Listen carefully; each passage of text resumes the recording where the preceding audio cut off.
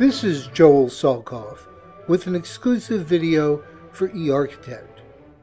Today we have with us Joseph Mizzi, president of Sciame, known as the king of New York City construction companies. Joseph continues the eArchitect series detailing Renzo Piano's first New York City project, the Morgan Museum and Library. We began with Piano's creative design for the Morgan. Piano's partner in charge of the Morgan, Giorgio Bianchi, described his on-site administration of the design. Frank Prial Jr., executive architect for Beyer Blinder Belle, took me on a personal tour of the Morgan where he helped meet regulatory standards and demonstrated his specialty of restoration. Scott Hughes of Robert Silman Structural Engineering described management of the excavation. 2/3 of the Piano Morgan is underneath Manhattan, deep into the hard schist.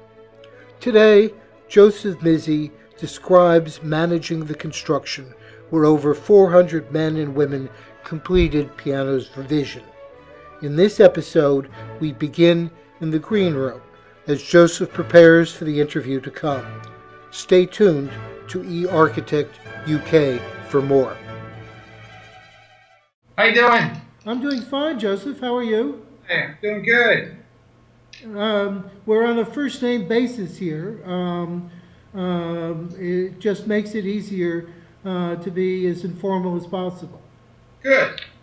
And actually, I know we'll send them to you later, but I took out one of my prior presentations on the construction of the museum, and that way I can speak to some of the questions raised in your email about the construction process, and then what I can do is send them to you. You might like this one. This is Giorgio Bianchi and Renzo Piano and Charles Peirce at the construction site. Yeah, I just wanted to get some of these images together real quick. I took the whole presentation with me. Okay. This one's a good one too. Did you mention about the construction of the foundations? Yes, I have that one and the previous one. What I want to know actually is what happens after that picture. Got it. Well, that's what we'll do then. So let me, because I have this in chronological order, so I'm going to get rid of all the foundation work that you already discussed with Scott on. He's very impressive. Oh yeah, it's a good man. That's a very good firm in general. Giorgio Bianchi told me that they hired that firm because of their work on Carnegie Hall. Yeah, that's right. They did a similar project, a deep excavation into rock.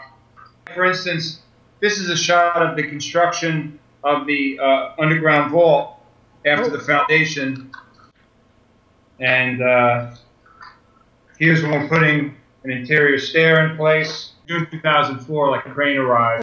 So like things like that, I can just use but again, I'm going to have to I got a lot of stuff here, so in some cases I'm going to have to, like this is a good one. This is Giorgio, myself, and Renzo Piano. So you want me to tell you what else I'm going to be asking you about? Sure, certainly. Your firm is known as being architecturally friendly to architects. And so this is an audience of architects, and I would like you to talk to the issue of how you work with our architects and what architects need to know about the construction industry. Sure. And then I'm also going to be asking you about virtual reality modeling and BIM. Sure. And I would say, yeah. The Cooper Square example is probably the best, unless you have another one. That's a good one, actually. Yeah. Okay.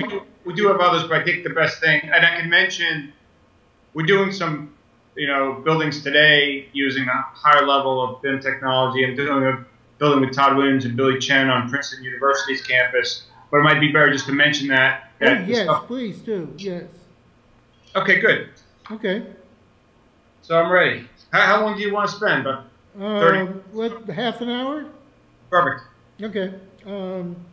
I've got a timer running here. Let me see.